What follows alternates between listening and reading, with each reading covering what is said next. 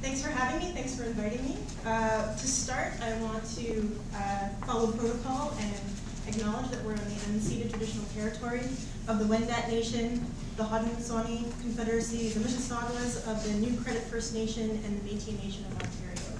So thank you for inviting me to be a visitor here. While I'm here, I try to tread lightly because I am a visitor, and that will be sort of implicit in some of what I'm talking about. How do you tread lightly when you go to new places? How do you tread lightly in your research? What does the ethics of that look like? So, without further ado, I'm going to start with a traditional form of oral address called 185. 185 pieces of junk walk into a bar, and the bartender says, "We don't serve junk here." And the junk says, "Why?" And the bartender says, "Already wasted." Oh, this is going well, kids. 185 pieces of junk walk into a bar, and the bartender says, "Oh, we're not serving junk tonight." And the junk says, "Why?" He says, "Because it's ladies' night." That's what past term was said yesterday on masturbation. 185 pieces of junk walk into a bar and order a round. The bartender hands them a bill, and the pieces of junk say, "Oh, just put that on our super fund." 185 pieces of junk walk into a bar, look around, and say, "Oh, this ain't a great place." Fade back out. 185 pieces of junk walk into a bar, and the bartender says, "Oh, good, you're here just in time for the idea swap. I want to flop some ideas past you." And here we are. Lots of new ideas. So the good thing about junk, junk also, but puns, besides that they're a very geeky form of joy, that I enjoy, is that they're about parallel concepts, and they're about jumping the tracks and overlaying concepts on top of each other, which is also the job of a keynote. So what I'm going to do is try and use 185 as a format to think about some of the different concepts that we've been talking about for the last day and a half, and we'll continue to talk about after this, about theorizing junk. And then I'll get into my own work and how I try and use those concepts essentially as ethically as possible and work them into every part of my research.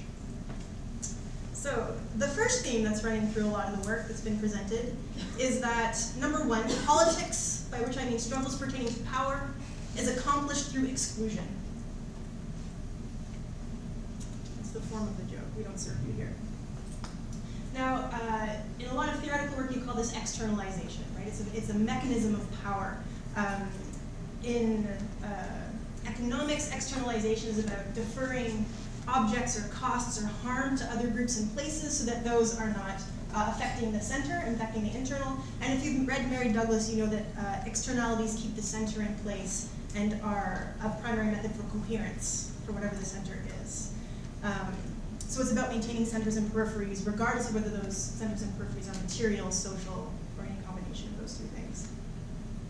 Number two, junk is characterized by a temporality and the deferment of objects, status, or value. So this is part of the one of the presentations we saw before lunch, where junk is actually different than waste, pollution, disposables, et cetera, because it's in between the periphery and the center. It's sort of waiting. What Heidegger would call a standing reserve, there to be drawn upon later, maybe, but at least available for that. So it's sort of material on call for the extraction of value, etc. Number three, junk is capable of return even if you've externalized it. Right? So even if junk becomes waste, pollution, etc., you've pushed it out, it can always come back. And this is especially true, I'll talk about this in a second, as we start to make material waste that is permanent as far as human species timelines are concerned. There's a sort of eternal return of these objects. Number four, junking means that something is not productive, efficient, or doesn't map onto dominant productionist values. Right? We've had a talk from our designers about planned obsolescence, but also that this junking is disposability, exclusion, etc., is a devaluation necessary for capitalist accumulation, because it moves things either through the market so you can have some more market, or it devalues things so that later you can come back at its devalued rate and capitalize on it again, which happens in ruination or different sort of with property. It's also the basis of rubbish theory. Thompson's work in 1979 that defined how something that was valuable becomes junk and then becomes something like antique that is worth more than what they started with. Number 5. Junk and waste is not so separate from the center after all. There's actually leaky borders, intimacies, and is part of subject formation. It's not actually, part of getting things out is part of what makes the center, and so there's always an intimacy between those. So those are our 5, sort of the 5 things I saw commonly running through what we were doing, whether we were talking about junk DNA or design or masturbation, right, across all these different talks that we've been having. But so what, we have some themes now. We know a little bit more about politics and its mechanisms, its temporality, its trajectories, but so what? Why are we here? Why are we here as academics, as students, as designers, as researchers? What did we get up to? And I want to answer that by thinking about jokes. So the thing about jokes is that what makes a joke funny is not the content of the joke, but the form of the joke. Jokes have a very specific anatomy that makes them very different than a funny story, which is why sometimes you think you're joking and you're not. As I learned when I took comedy. There's an introduction, a setup, and a punchline. So introduction, 185 junks walk into a car, right? And then the setup. And through the introduction and the setup, people sort of can see where you're going, and they anticipate where you're going to end up. But the punchline takes you somewhere else entirely, and recognizing that you're somewhere else and figuring out where that is where the laughter comes from. Right? It's where the joy comes out, which is why when you explain a joke, the joy is gone. Because someone didn't get there by themselves. They don't get it the same way. And in my opinion, this is also fundamentally the job of discard studies in STS. We work like punchlines. It is our job to defamiliarize and reframe, particularly because what we work on, science, technology, waste, garbage, pollution, junk, are things that people already think they know a lot about because we actually deal with them every day. But our job is to exceed intuition and exceed the individual instance and get to the system. That's pretty much what we do in research, right? So a lot of people think this teeny tiny thing says sewage. A lot of people think they know something about sewage because we all poop. But the thing is, I pretty much only know about my poop. I don't know about sewage because that would be our collective poops, and I don't know about your collective poops. That would require research. Right, that's what research is. And in STS and in discard studies, what you do is you zoom out and you look at the larger system that allows the fact that I don't know what your collective poops are. Right? Why don't I know that? Because if I was a nurse, I might. If I was a hospice worker, I might. If I was your mother, collectively, I might. Right? If I was a sanitation worker or a cleaner, I might. So why is it that I don't know about our collective poops and other people do? What is it that keeps those separate? What is it that what are these larger systems? Because these larger systems are actually really massive, cultural, et cetera, et cetera. And when you change one of these things, the cultural, political, social, economic, et cetera, outlying structures, everything in the middle changes too, and you end up with a different network, you end up with a different what sewage means, et cetera, right? So this is why you cannot intuitively do discard studies. You cannot intuitively do STS research. You need a case, you need to follow it the whole way through because you're looking for a structure that has made some things external and some things internal, and you can't see how that's doing that by yourself. You can't intuit that. That's why this is a research-based, case-based set of disciplines, including the history. When I say STS, I include the history of science and technology. I've noticed it's a style for people to say, oh, STS at York, and then like this history thing at 15 that I don't get the whole acronym to mean different, but it's for all of that, right? That's what we all do. So, okay. So why is this important? Why is it important for us to know about systems that externalize and internalize? Well, number one, it's about power. If you have a system that keeps some things in the center and some things on the outside, that's just power, right? That was our first slide. That was our first theme. And because we're all studying power, implicitly or explicitly, whether you're looking at materials or social or whatever, you're looking at power. And because of that, you're also, whether implicitly or explicitly, looking at justice. Right? There's an ought to our research that is different than some other disciplines. It's sort of built in there. STS and discard studies are considered an ought, progressive, moving towards, moving away from sort of set of disciplines. That's what denaturalization is for. So, what's next? Right, so what does that mean? Well, it means that part of our job is not only to deal with justice, but thinks of different modes of justice. So if you think back to one of the first and probably most dominant ideas of justice and externalities, you think of environmental justice, right? Dumping and Dixie being the classic book published over and over again, whereby folks found out that people of color, people of low socioeconomic class, and material waste were concurrent, proximal in space. What? Right, and so our our physical, our material, and our social externalities were all pretty much the same. They were ending up in the same places, right? And this is sort of the basis of models of justice for environmental justice, for waste-based, junk-based ideas of justice, to the point where people can publish these papers where they say, which came first, people of color or pollution? We know they're, but which one first? And they're like chicken and egg, and they get really into this, which I find, well, annoying, perhaps you could tell, because this just rehashes and goes deep into something that I think needs to expand. So the problem that I have, and this doesn't mean that it's bunk or junk, this means that there just needs to be more models of justice, because environmental justice, traditional environmental justice, is about an equality model.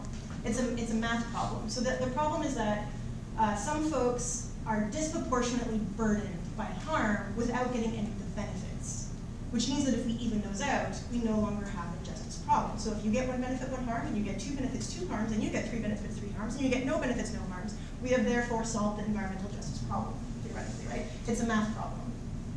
But there are plenty of critiques of equality that say, yeah, but you don't start out from the same social position, so treating everyone the same in a sort of math problem where everyone gets treated the same doesn't actually address the problems that put waste and people of color in the same place to begin with. For that, you might want something like, oops, spoiler, equity, right? That tries to address different social locations to begin with, tries to address why it is that people of color and pollution come to the same place to begin with, which is a way harder problem than 1 and 1 and 2 and 2 and 3 and 3, right? In fact, we don't really know how to do this very well, so it's a struggle. So a lot of NGOs start by making the equity model and then move into the equality model because it's just so dang hard to figure out and then to operationalize. And what I want to do is think with you, now and for the next 30 to 50 years, is what other models might there be for justice, right? What about a liberation model? What about, right? I don't know, right? And then not only how do we imagine them, but then, given imagination, which is very important, how do we then operationalize them? So there are some people who are theorizing this because we have to. So one of the things I study is endocrine disrupting compounds, which are industrial chemicals that have actually achieved the equality model because we have them all in our bodies. So there's actually a success story in that they are distributed across the entire population in uneven quantities sometimes, but luckily that doesn't matter because they have the highest effects at the lowest doses. So that's good news, the equality model. But the problem is because they're distributed in space unevenly, but that unevenness isn't what makes the justice problem, right? How it affects people unevenly is based on gender, based on age, based on other sort of vulnerabilities that aren't spatial and that don't work from a 1 and 1 and 2 and 2 and 3 and 3 situation. So this is from an environmental working group where they found PCBs in fire retardants in breast milk, and then in every single person they've ever tested. Poster child chemical for this is BPA, bisphenol A.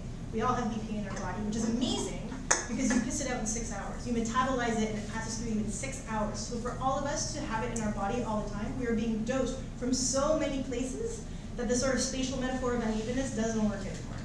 Or analytic, not just a metaphor. Which makes me think that we have to pay a lot of attention, specific attention, to materiality. Not general attention, don't forget about material, but specifically, right? Because different materialities result in different unevennesses, which means they have different relations, which means they have different analytics, different forms of intervention. So different modes of justice because different modes of injustice, right? And so I follow folks who are saying it's not just vibrant matter and liveness and agency, it's what kind and when. So I study marine plastics. The plastics on land are fundamentally different than plastics in the water. Completely different. What you know about plastics on land does not hold for plastics in the water. And PET in the water is fundamentally different than nylon in the water, right? And you have to get there if you're going to think about justice, because you need to intervene in justice. And when you intervene on something, with something, and specifically, particularly. So some folks are thinking about this, about justice in different ways. This is a new book, Wastelanding, that says, well, you know, so this whole thing about environmental justice where people of color, particularly indigenous folks, and pollution end up in the same place, instead of saying, oh, people of color, stable category, waste, stable category, look at their proximity. She says that the process of pollution and the process of racialization are the same process. right? We need to think of them as the same process. So someone was talking about white trash. You can think about white trash and the dirty Irish as the 2 points where white people get racialized for the first time in terms of wasting, in terms of dirtiness and pollution, right? Not the first time, but from the white side of the fence, that's where white gets racialized most, right? Likewise, Michelle Murphy, who's sitting in our midst, says, well, what if you take all of science studies, not just justice-based stuff, but the entire endeavor, and use France and Fanon and decolonial scholarship to rethink relations? Not just settler colonialism, but slavery, right? What if you back the truck all the way up and start from a different set of premises that aren't about proximity and harm, right? What if there are other modes of harm that have legacies through all of this that affect how pollution works, how junk and value, etc., circulate? I don't know what this looks like, so I'm waiting for Michelle to publish more so I can cite it and keep going. And I'll be reading Franz Fanon when I get home to try and read this out too. In terms of plastic. Friends does plastic. So, how my friends do plastic, right? So, some of you know that recently, for the past 2 years, since moving to Newfoundland, I have become almost exclusively a feminist marine biologist. I got there being like, yeah, let's do some theory. Turns out they didn't need theory, they needed a biologist. So that's what I do. Luckily, I have some training in it, so that's all right. So I founded the Civic Laboratory for Environmental Research, Action Research. It is based on STS principles in feminist science that we try and bake into every moment, everything we do in our lab. We try and titrate like feminists. We do off the order like feminists. We take breaks like feminists. Right? We're trying to figure out every moment in our laboratory process, how do we do that? How do we decolonize this, and how do we do this like feminists? And we draw a lot on STS for that. So I'm going to be talking about these ethics about externalities and centers and valuation. How would you bake that into your work, no matter what your work is? Whether you're just doing junk for the fun of it for this conference, or whether you're dedicated to junk, what might you do to put some of those ethics into every moment of your research? Yeah. But first, I'm going to give you a quick primer on marine plastics. So that's what we'll be talking about, and not everyone reads about plastic as much as I do. So, marine plastics just means plastics in the water, in the oceans, but also not in the oceans, but not like rivers and stuff go into the ocean, so the shortcut to them is the ocean. They're in every ocean in the world, including the Arctic, which is where I hang out, and they tend to accumulate in gyres. Gyres are slow-moving currents in every ocean in the world, 5 oceans in the world, 5 gyres. And the water in the middle of these giant gyres, the middle cools, and as the middle of the water cools, it drops, and everything floating on it stays at the top, and then the other waters swirl around it. So these are really stable areas of accumulation of anything floating. So if you've heard the Great Pacific Garbage Patch, the Trash Vortex, the Plastic Island, P.S. not an island, I'll get to that in a minute. Those are all in a gyre, and it's usually the North Pacific gyre, which is the famous gyre, because it's between here and Hawaii, and that's where researchers like to go. I hang out in the colder gyre, the North Atlantic gyre. This summer I was lucky enough to work on a research vessel that went through the middle of the North Atlantic gyre, and we were dragging surface trawls, which are big nets, giant plankton nets basically, through the water, and they pick up plastics. That's how we do our research. And as we started collecting more and more plastics in our trawls, to the point where we needed more and more people to hoist them over the edge, keeping in mind that plastics are extremely light, so these are a lot of plastics we're hoisting up, that signaled our arrival to the gyre. So I leaned over the edge of the ship, and I took a photograph. This is the middle of the gyre. This is the area of highest accumulation of plastics in the North Atlantic. The reason you don't see anything, you feel like, I don't see it. Yeah, there's nothing to see, is because 93% of all marine plastics are smaller than a grain of rice. They're microplastics. This is what I mean by saying plastics that we know and plastics in the ocean, fundamentally different, just starting with size. Also, all sorts of other things, but just starting with size. So, for scale, I pulled this out of the Hudson River. Those blue dots, they're actually sparkly. I need to make it animated again, so it's sparkly. But they're sparkly. They're the little blue dots in your toothpaste. That's how big that is, right? So they're exfoliants. So the exfoliants in your toothpaste and on your face wash, those are called microbeads. They go through waste treatment, and almost all the time waste treatment doesn't capture them. They go right into the ocean. They're called primary microplastics because they're more in that size. Most plastics actually fragment from macroplastics, larger plastics, because plastics, while they technically biodegrade, it takes geological time for that to happen. So longer than we're going to be on the planet. So they just fragment into smaller and smaller pieces. Yeah, and those are where most plastics come from. So the problem with plastics, ecological problems with plastics. You've probably seen them on TV. They entangle wildlife, right? The six-packs and the choking and the ghost fishing. They act as little flotellas for ecosystems called plastospheres, unique ecosystems that float around. But when those little ecosystems hit a foreign shore, they become invasive species. So they're considered vectors for invasive species. When they sink, about half of plastics floats, half sink, different types of plastics.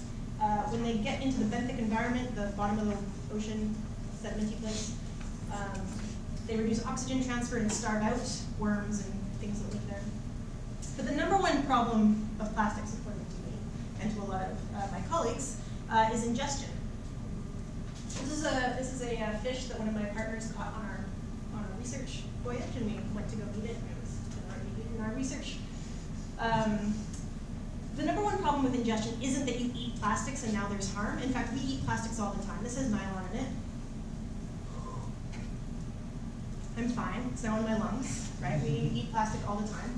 The problem with eating plastics is that they absorb oily chemicals, hydrophobic chemicals. So have you ever had chili or curry or spaghetti and you put it in Tupperware and you go to scrub it and the orange color won't come out? Right? Everyone's like, yes, that did happen. That's a manifestation of how plastics absorb up to 1 million times more oily substance than the water around it. 1 million. So many of them poison pills, because in abrasive acidic conditions, those chemicals come back out again, which is the conditions of the stomach. Right? So if you want to clean your Tupperware, you need to eat it. It'll come out cleaner from a chemical point of view. So the problem is that these fragments so small that plankton eat them. We have found pieces of plastic, 100% pieces of plastic, circulating in the blood of mussels, like the clam-type mussels. So they translocate from the gut into the blood and cruise around. Right? So these are at all trophic levels, by which I mean all levels of the food chain. Terrestrial food chains are really short, right? Grass, cow, human. Right? Terrestrial food chains are weed plankton, phytoplankton, bigger plankton, little fish, little fish, little fish, little fish, bigger, bigger, bigger, marine mammal, indigenous population. Right? So the problem with this is these chemicals, many of which are endocrine disruptors, persistent organic pollutants, things that have very long-term intergenerational effects, they can bioaccumulate in the animal and biomimetify up the food chain. Where I live in Newfoundland, people eat a lot of fish. I also have people who eat marine mammals in Newfoundland and Labrador. So you have a classic environmental justice problem in Newfoundland where people who don't benefit from the production of plastics are being harmed by the production of plastics. Right? Pretty classic EJ situation. So when I got to Newfoundland, I'm like, okay, I'm ready, let's go. Let's do some plastic stuff, activism. And they're like, oh, we don't have plastics here. I was like, that's impossible. Let's go find some plastics. So I went to go find some plastics. This is me finding plastics in Bermuda, not Newfoundland. The way you find plastics, the easiest way is to do a shoreline study. The way you do a shoreline study, these are standardized by NOAA and the European Union Marine Debris Program, is you do transects, which are a fancy science name for squares. You lay down such squares in a line to sort of get a random sample of a landscape. In the square, you scoop up all the sand, you put the sand in a bucket, you put water in the bucket, you swirl it around with your hands, which is very scientific. The plastics all float, you put it into a sieve, and there's your sample. Representative sample of a peaceful landscape.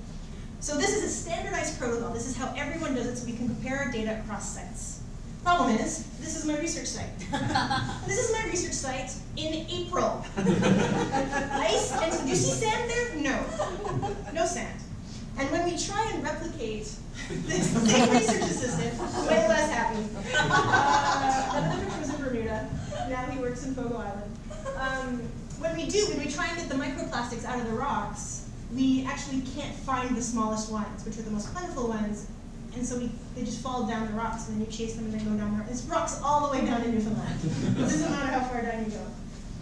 So this is a problem. So this is actually a new sort of sideline of research I'm doing, is that you can't do science in Newfoundland because standardized, universalized protocols are not built for our environment.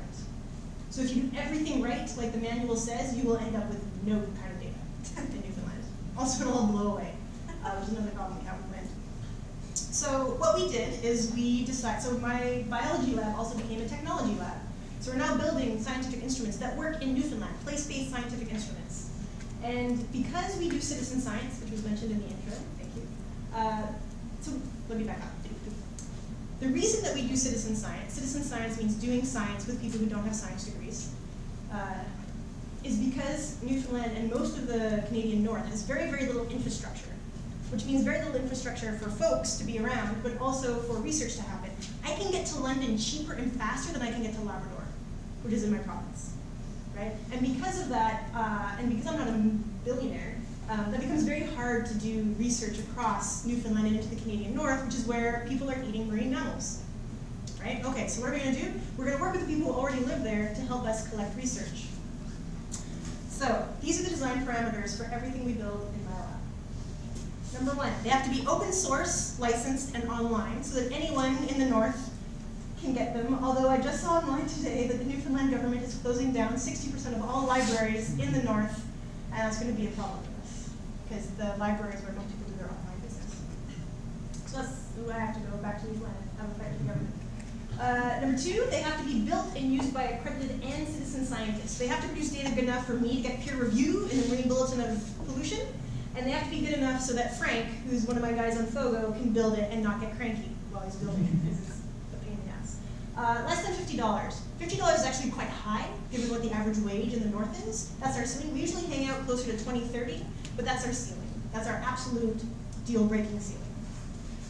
Made of materials you can get on Fogo Island. Fogo Island is a do you guys know where the Fogo Island Inn is? Okay, so now people know where Fogo is. It's in the middle of nowhere. Very rich people go there sometimes now and leave. But it's a little tiny fishing hamlet that was not moved by the government like any other fishing hamlets in Newfoundland because the fire is there. And so that's one of my research sites. And this photo is actually from the general store. When I say general store, I mean the only store on Fogo that isn't in the inn. The inn also has a store, they sell stuff. But so I went around and photographed everything in the store, and my students can only build things from these photographs and things you can get from the Sears catalog, which are the two ways you get stuff in the North. Right? And then the last one, and this is the hardest one. This is the one that my students ask me to take out of our parameters all the time, no plastics. And the reason that we do this is, so sometimes when I build scientific instruments in the lab, like I build my own microscopes, sometimes those have plastics in them. Because I have fancy equipment that helps me tell what plastics came from my device and what plastics came from outside. Contamination is a serious problem. I run a fleece-free lab because fleece just put microfibers in all my science, and then you can't tell where it came from. So it has to have no plastic so that we don't have to calibrate for contamination, and it becomes more usable, essentially. My students ask me to take it out because it's freaking impossible. It is impossible to build something without plastics. And this actually turns into a learning moment that I didn't anticipate, where they're like, I can't make the choice. It's not a choice. I don't get to choose to design like this. Plastic is everywhere. This is a freaking system. There's no outside of this system. Oh, wait a minute. Okay, I get how this works. So it becomes this learning moment where they figure out that as scientists, where they have resources and catalogs and stuff, they can't make choices to live a plastic-free scientific life, nor can they make those choices, right, in other sort of forms of activism and action.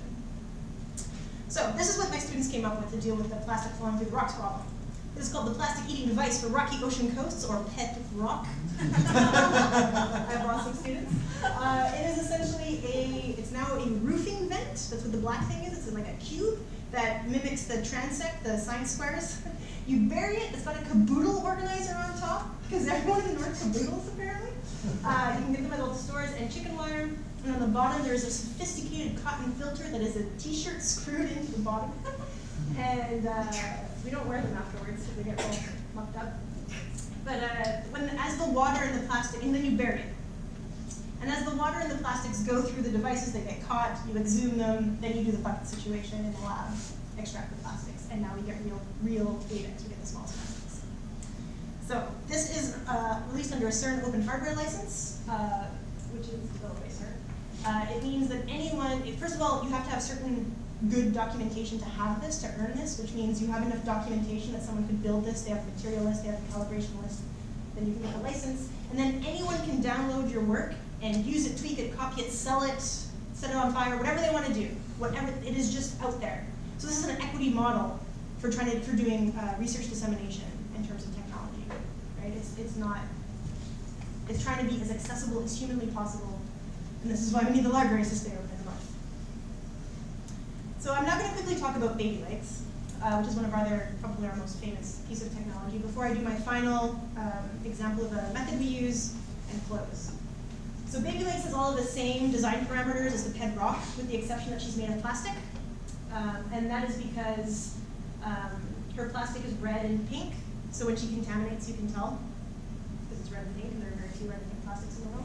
She is a surface straw, so she's the thing that you drag behind a boat, and she's designed so you can drag her behind a canoe or a major research vessel. She's going about 5 knots here, which is quite fast. It's about the fastest that a research vessel goes, and she's holding up. So she skims the surface of the water, and plastics go inside, and they collect in the net, which in this case are her toes. Down here, this is her in Hudson Bay, becoming filthy. And these are the plastics that she collected out of the Hudson River. The black one is a plastic bag. You never find a full plastic bag in the open ocean, because the kinetic energy of the waves just shreds those things. This is the biggest plastic bag I've ever found in the open ocean. If you find a full plastic bag, it is local and fresh. So you can tell its origin was pretty local. The white dot in the middle is a piece of styrofoam, little biggie. The gray thing above it is another microbead, and then the rest are varieties of normal stuff we find, film, thread, fragments, plastic. So the reason I talk about baby legs is because of IP policies. She's the first piece of technology my lab built. It's actually the only solo piece of technology built by my lab. I built her before I had a lot of students. And so if you work in a university, whether you're a student or a staff person or a faculty member, if you invent something, it belongs to the university. It's called an intellectual property agreement. Memorial actually has a very progressive intellectual property agreement where if I invent something for my students, I am required to disclose it to the Office of Research. The Office of Research then has 90 days to determine whether they would like to patent it. And then this is the progressive part. We then co-own the patent, and I get half the royalties and whatever we work out. In the less progressive ones, you don't own the patent, but you might still get royalties. Right? Of course, the problem with this is that patenting is privatization. And if you've privatized it, you've just lost your equity model of distribution.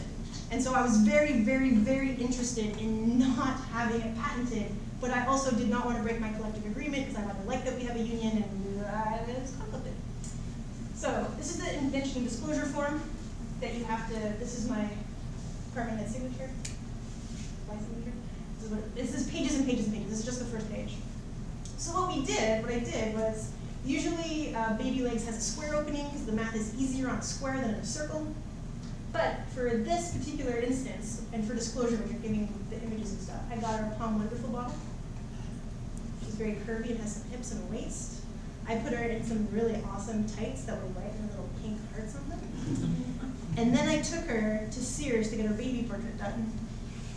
And this is the image of the research office. They were awesome. I was like, I want to maybe picture of this instrument. And they're like, okay, it's just happening every day. And they set her up, and they crossed her little leg, and they like, did the thing. I was like, oh, I don't know who you are, but I like you a lot. So this is what, and they made sure the Wonderful was faced there. She was facing away for a while. I mean, she can face anyway. She doesn't have a head, right?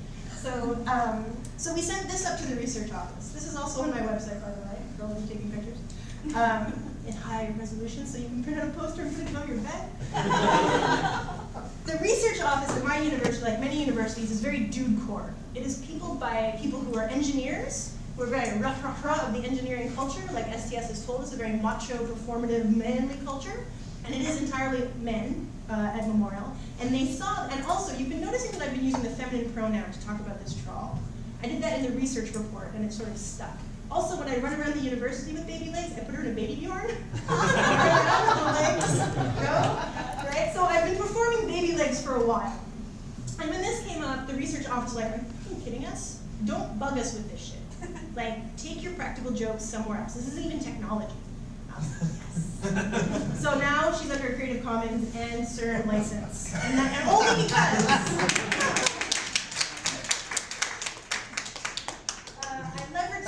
to defer capitalism as a method of feminist science. So anyway, that's why I talk about baby legs. Also, when I have her somewhere, when I do a science fair or something, people are like, oh, baby legs, and they manhandle her, which is also part of sexism. Well, people do not touch our other instruments, right? So she's accessible anyway. Although manly fishermen also not a fan of baby legs, so we man her up a little bit. Go and see the fisherman. She's a butch.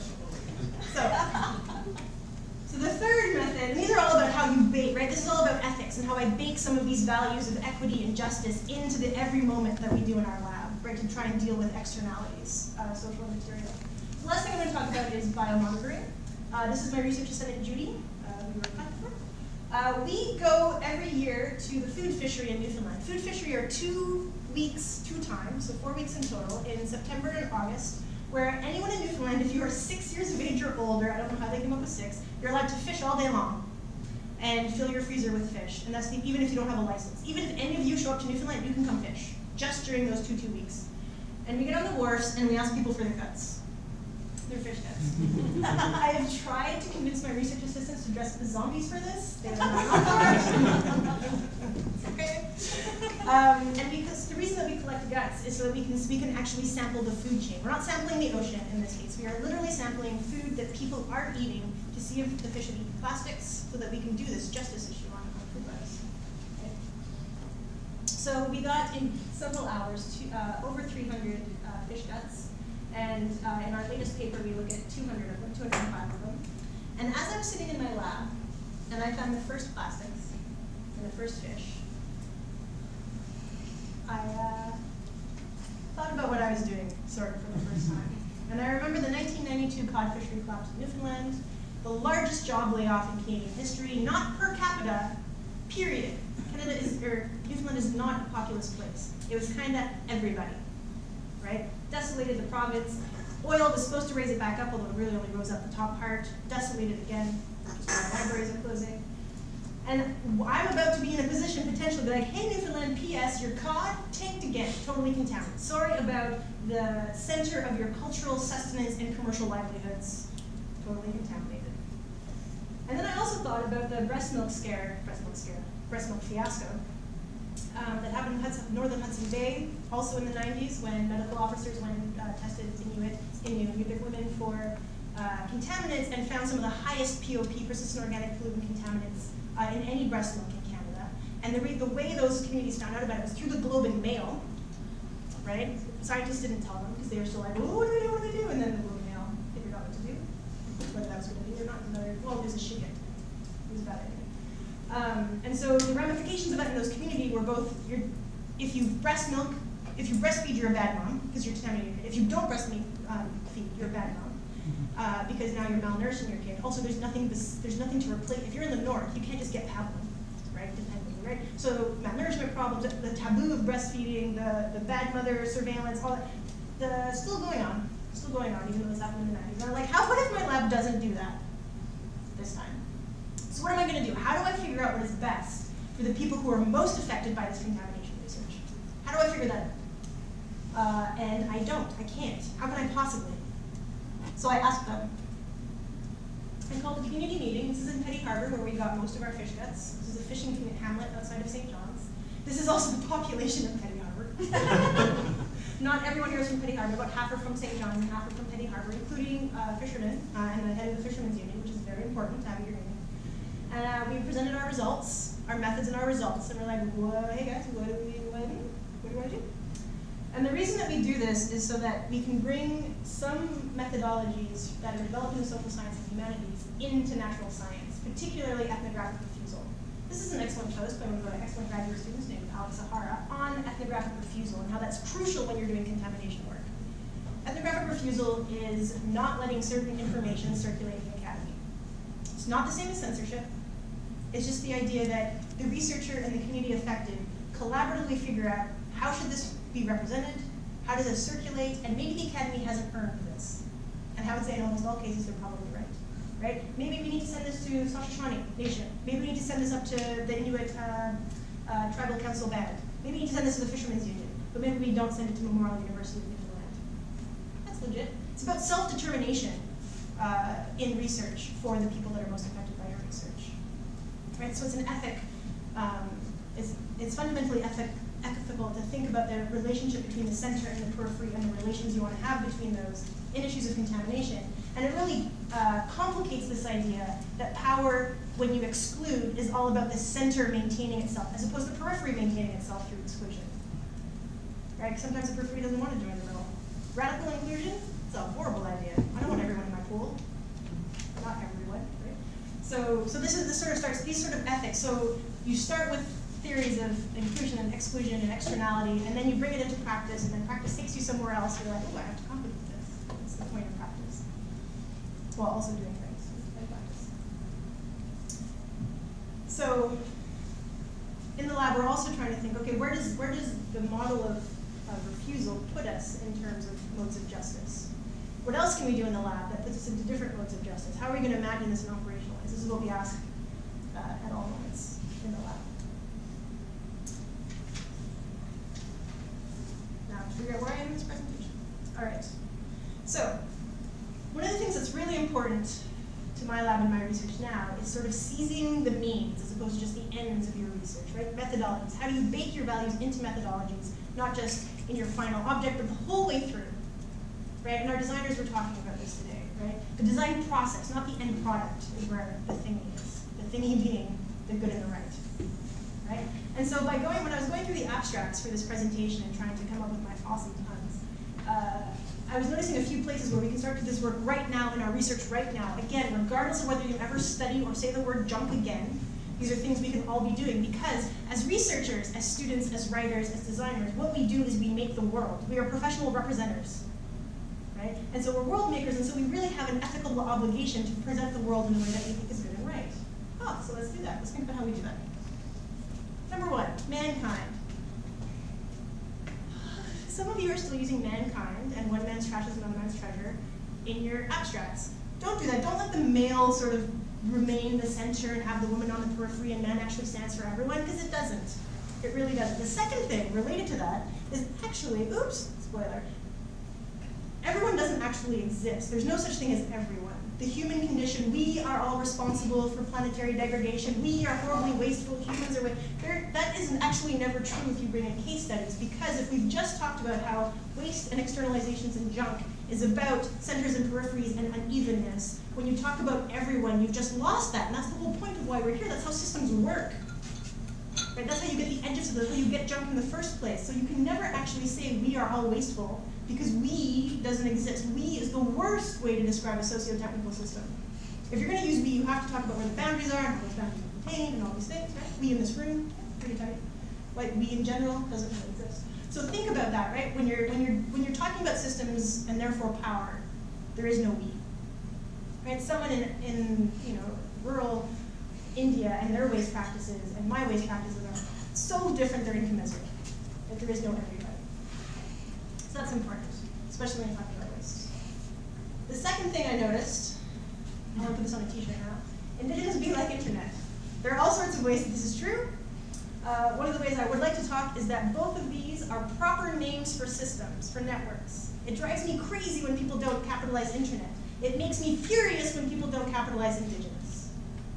Right? Quick lesson on indigenous. Indigenous means all the folks in the world who are tribal. In Canada, we call those Aboriginals.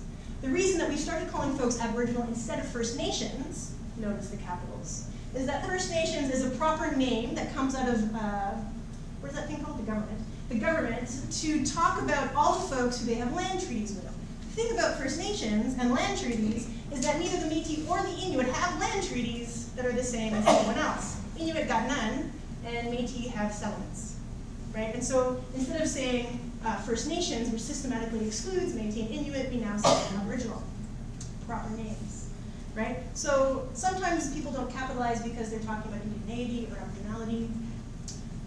Those are not sort of universal, amorphous sort of things. Those comes out of particular people doing particular things in a particular way in a particular place, and so capitalized.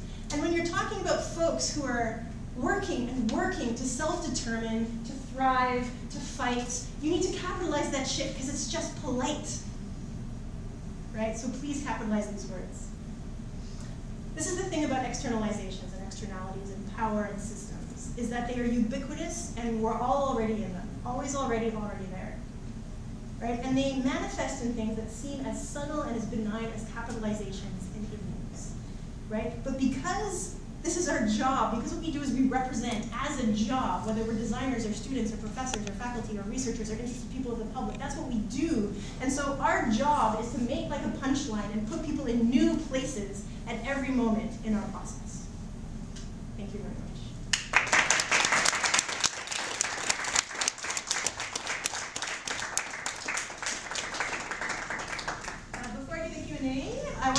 that there are a couple of resources out there. Discard Studies blog, it's been running for 5 years. I started as a graduate student. More people know me as a blogger than a scholar. You know, I publish on not the internet sometimes.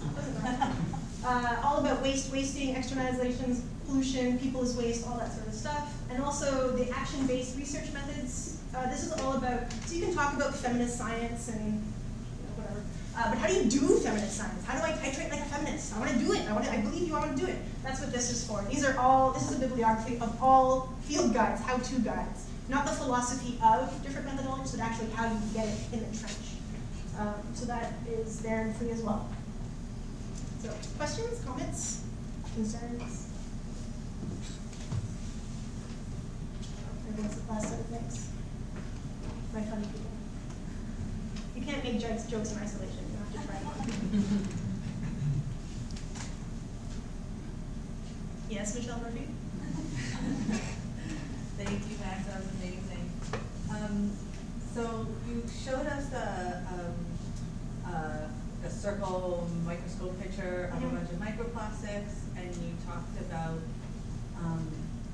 how some of them were already microplastics, and then there's the kind of process of fragmentation that happens over time. So what kind of timescapes are we looking at when we're looking at that? Are we looking at microplastics that are 50, are we looking at 50 years? Are we looking at 100 years? Are we looking at 5 years? Like, I was trying to wrap my head around the timescapes of the generation of those microplastics caught in like an image like that. Right, so that depends entirely on context, right? So on a beach where it's very sunny, the sun makes monomers like BPA and phthalates come out of the plastic. Monomers are what make plastic very flexible. So once they migrate out, it becomes very brittle. So if you think, like, if you let out like a kid's toy on the lawn and it's baked in the sun all summer, and then like when fall comes, if you can just smuck it a bit, it'll like fall apart, like it's bleached out. So that can happen within the summer, right, being on a beach. When it's in the ocean itself, and there's not a lot of sun and there's no oxygen, that can take hundreds of thousands of years and it might never crack down, right? So it depends on where its stressors are, how obvious its stressors are. The way in laboratories that we figure out whether plastics photo or biodegrade is you put them in these jars full of uric acid, aka P, and you shine them in a bright light and you vibrate them really, really fast, and then you measure how the bonds are weakening, and then you mathematically extrapolate that to figure out how long it would take under that condition, because as we know, most plastics exist in vibrating jars of brightly lit P, and you extrapolate that to figure out how long it's, and that's when you see those things that are like, plastic bake takes 1,000 years, and the plastic whatever takes 10,000, that comes out of the P test. Right? So in most worldly hangout places that plastic are, we actually don't know how long it will take out. But we do know, like on a brightly lit beach, faster than in a landfill where there's no stressors compared to the ocean. So it depends. But we do know that every plastic ever made is still on the planet, because we haven't actually reached any of those even optimistic thresholds. And we do know that plastics under most conditions will exist in geological time, which is longer than the human species will exist. So that's why places like Alberta say plastics are forever, and that's actually an accurate, low-resolution description of the temporal scale of plastics. Yes? Are there means of reformulating plastics that such that they are biodegradable and still usable for their functions? So people are working on that, usually in the rubric of bioplastics. The problem with bioplastics is either A, you actually make something that's plastic-like that is not plastic, like chitin, which is like made like a beetle shell, or you make something that is plastic and still a polymer and breaks down in 1,000 instead of a 10,000 year system. But then the other problem is that once they break down, we don't actually know what they break down into and whether those are more or less harmful. So there are some chemicals that, like BPA, isn't actually very harmful. It's when BPA breaks down that it becomes harmful.